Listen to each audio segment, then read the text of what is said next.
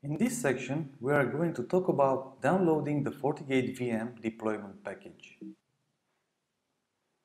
So different VM options are available depending on the VM platform. Fortinet has integrated quite a lot of them, and here are the 5 options available. The Citrix Xen Server, OpenXen, Microsoft Hyper-V offering, KVM QEMU, and VMware ESX.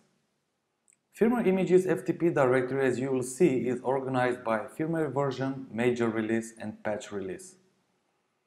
When going through the FTP directory, you have to take a look exactly at what VM platform you have and download the appropriate image.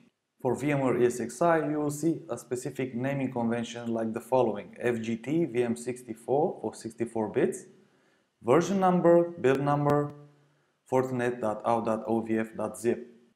Let's take a look and see how specifically looks the site, the website, and download the appropriate OVF template for the next section.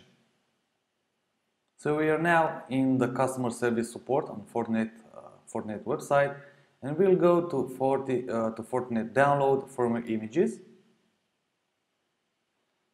Next, we see that we have on the select product menu, we have the FortiGate selected, so it's fine. We'll go to download.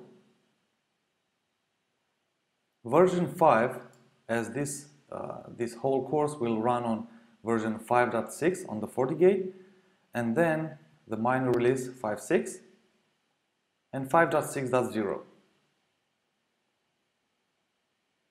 Now we have to select exactly what image, what firmware do we want to download. And here you can see that we have a complete list of firmware. For example, 35D, 60D, so these are the hardware physical appliances. But we have to look now for the VMware ones.